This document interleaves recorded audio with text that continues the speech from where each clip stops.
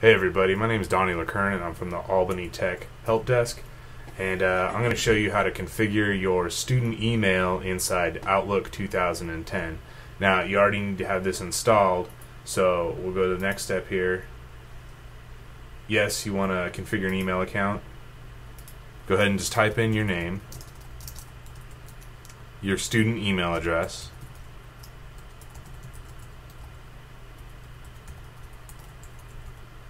and then your password, and put that in 2 times. Click next, and it's going to try and auto configure the account for you. If it works, great. If not, it didn't work here for me. We'll just click manually configure server settings and go next.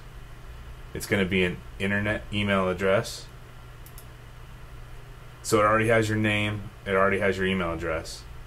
For the account type, we want to select IMAP. For the incoming mail server, it's going to be pod, P-O-D, 51010.outlook.com. You can copy this and paste it into the outgoing mail server as well.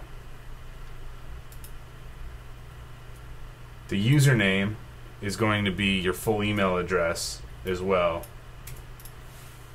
Password, put that in again. Then we need to click more settings. Under the outgoing server tab, click the My Outgoing Server Requires Authentication.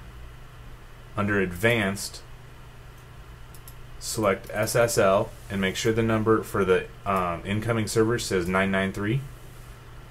For the outgoing server, select TLS and then make sure that number says 587. Hit OK and click Next.